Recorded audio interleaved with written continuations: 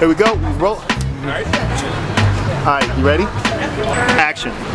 Hey DC, I am Nia Posey. What's up, UK Sensation? And we are here once again in DC in front of Jin Lounge, where they are having a viewing party for Master of the Mix, which is the reality show for DJs, sponsored by Smirnoff.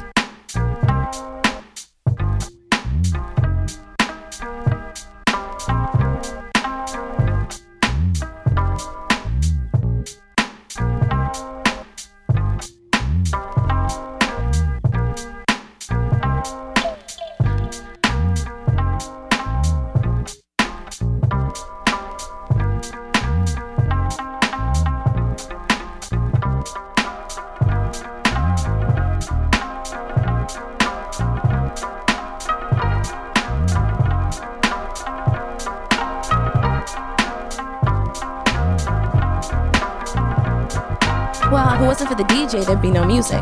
You know, the DJ dictates culture, fashion. The party is a melting pot for so many very different things. It's just amazing to me, and I think that it's important that people shine a light on the culture, which is DJ culture, which influences so many things beyond just music. I think the series is really the whole idea, like DJ culture and really focusing on the people that make the party. I think it's so cool that they're showing us what it really takes to be a talented DJ. You know, I feel like anyone can play music, but not everyone has that talent and that craft to captivate a crowd and to do all the things that it takes, you know, to be a really successful DJ. I like it because it puts them to the test. I mean, they test them on things that they're not comfortable with. It takes them out of their zone. So I like it. I love the concept. Actually, it's probably one of the best concepts that's on TV right now in regards to reality TV shows.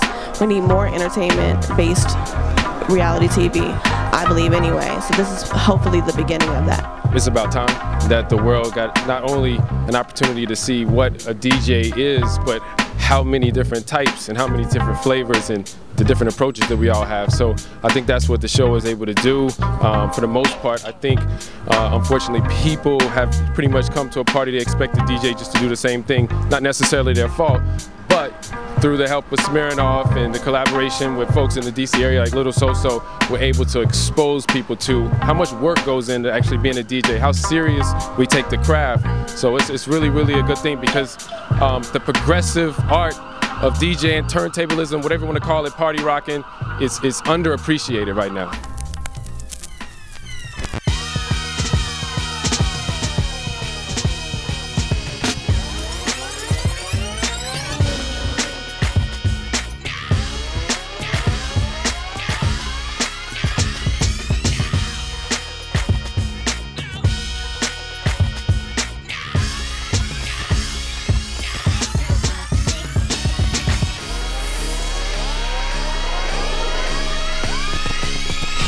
What I saw in the second episode was a real innovative challenge. It is impossible for a DJ to move the crowd if they can't see the crowd. So, you know, I think everybody did a really great job bringing their individual styles to the challenge. I thought it was very exciting. I was kind of sad to see DJ Revolution go. I like his things, I like what he brought to the table, but I understood why. I don't agree with you, Sensei. I think DJ Rev took it hands down. We should never been on the top. He's the nicest DJ of the whole thing. I just think that Revolution shouldn't have got kicked off tonight because, I mean, I think he really did a good job. At the end of the day, the right decision was made. It's all about the smoothness. It's not about the wiki, wah, chicka, chicka, chicka. It's about the slow motion and the rhythm. You know what I mean? It's about the smoothness. That's what it's about. And you know, my man Victor Yaddy, man, he hit with the smooth. That's what we're about. I'm not sure what I think. I like all the DJs, but I am a fan of Revolution. And I'm not sure if it was proper and just in the DJ world. Revolution shouldn't have went home because, I mean, he was playing all the dope music in my opinion, so, you know, but guess that's the way the competition goes. I don't think it's fair that Revolution went home so early. I feel like he had a lot more to show us, so we'll see. I enjoyed your Revolution. I'm gonna be looking out for you. Do play, you better come stronger next time. All DJs, listen, watch the show intently and take notes.